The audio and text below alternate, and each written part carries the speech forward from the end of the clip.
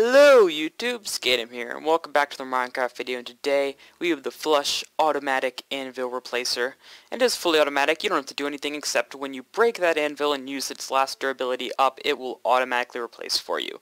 Now this machine will hold 8 anvils for you, so you might have to put a trapdoor or something down to replace the anvils after a while, but that will last you quite a large amount of time. So if we want to use this thing, all we have to do is break this anvil, and as you can see, a new one will come up for us. And I didn't get a very good view for you guys, but you can see how it works. We have the slime block pushing it up. Now this redstone is quite a bit messy, but you have to get it down there in just 0 ticks or 1 tick. We had to get that down there fast. So that is why the redstone looks a little messy. Let's crack straight on with how to build this. So I've broken this build down into 4 sections. As you can see, they are color-coded right here. So we're going to start with the first one, which is the red section. And to build it, you're going to need exactly what I have in my inventory, maybe some extra blocks to build it. So you can have some space to build if you're doing it in survival. But anyways, also you can use another sticky piston for this block. This is going to be the one that's going to be facing up under your anvil, so whatever piston or sticky piston you want to use there, either will work. But we're going to place that down, and then a few blocks away we're going to put this sticky piston, so when it's extended it will be touching this. Then off of that we're going to go down a block and go just like so. Next we're going to put down 2 repeaters just like this at max ticks, and then we're going to put 2 pieces of redstone. We're then going to put a redstone torch here. Make sure you don't forget that one. That one's a little tricky. And then we're going to place a sticky piston there and a block here. Next you're going to place a block in between these two and place, a block next to that one. Almost messed that up. And place a redstone torch back there. Next what you're going to do is you're going to take your block, you're going to place it right there, and you can see this piston will power up. Next, you're going to take another sticky piston, your third and last one, place it there, put down a piece of another red stained clay or whatever block you're using, and then you will take 2 blocks and connect it up like so, and you should have this little U shape.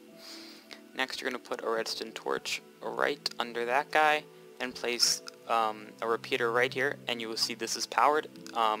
Right click it once so you get an extra tick in there, and then just place one last piece of redstone right there and it should all be set up. So this is a piston bud switch. So any way to test that is just update this piston. So if we put a block here, we should see it swing back and move forward. Break that block, swing back and move forward, and we have it working. Just a few quick things I forgot to mention is that the anvils do not lose durability, so if we break this, new anvils get pushed around, new anvils get set up, we lose no durability on our anvils, and we can use it, and they will not break at all from falling, because they're just falling 1 block. The second thing is, it's really easy to reload, so once we lose a few anvils right here, all you have to do is either place an anvil on top, or just place an anvil right on the side of this block to drop them down. Oh, I just realized that I messed up something again. When we put this thing to only 2 ticks, you're supposed to max that out, so there we go. Just fix that. Sorry about that, but we're going to get back onto the stuff. I guess you guys need to know how deep this goes if you are building it in your survival base or whatever. So what you're doing is you're going down 1, 2, 3, 4, 5, 6, 7 blocks. Yep, 7 blocks from the bottom of your update piston, placing down your slime block, placing down your sticky piston under that, and that will be the lowest block.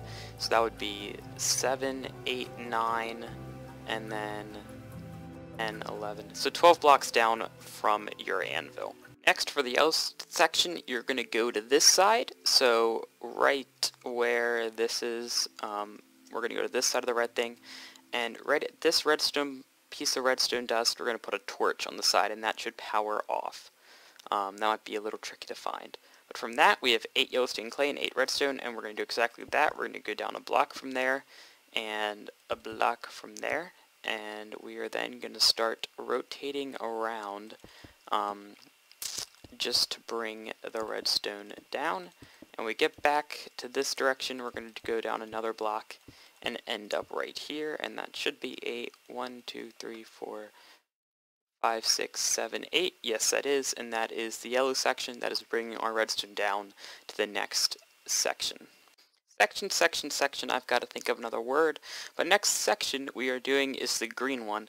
So what you're going to do is you're going to place a green block, or whatever block you are deciding to use. You're going to put down a repeater, then you're going to put down, a piston with a block on top of it, and then we're going to place down another repeater. You're going to hit that once to bring it back a tick, and then we're going to place a block off of that, and that is going to be going into our machine. Now if you're wondering what this does, if we just take this out, this is going to act to shorten the pulse, so you can see that fires up and down really fast. Anyways, if that is all you want, just one Anvil to replace your thing, you are done. You don't need to add this pink section. But if you want 5, 6, or up to 8 more anvils, that'll help you to replace your first anvil. Sorry, I'm having trouble with words today. Then you will build this pink section. So we're going to have blocks coming off of here, and it's probably easier to do this part first. So what's going to happen is we're going to place a piston facing upwards like so, and then around to the side, we're going to have a piston, not powering that piston, we're going to have a piston facing in. This is going to be your reloading mechanism. So to do that, we're going to go a block away, we're going to put down a redstone torch, and then from that redstone torch, we're going to go around and place down our repeaters. So this repeater is going to be set, you're going to right click it twice, and then from here, you have to go up a bit. Somehow messed up. I'll be right back. Nope, it is all good. I was just thinking about it wrong. All you have to do is go like this. You just need a bit more pieces of redstone dust. Sorry about that. I'm making a lot of mistakes today. But, you know, it's all good. It's all going to work out. You're going to place down a max-powered max tick repeater right there, and that is all good. So all we have to do, get my inventory cleared out a bit, and our last piece is grabbing our anvils. So grab your anvils, and you can start placing them down, and then all we have to do is update this block. There we go, we got our anvil. So now we just have to break our anvil, and we've got it working. So there you go, you've got your flush automatic anvil replacer. If you liked my video despite my word messing ups and a few little mishaps, please like the video. If you really enjoyed it, then make sure to subscribe. But this has been Skatem, and I'll see myself out.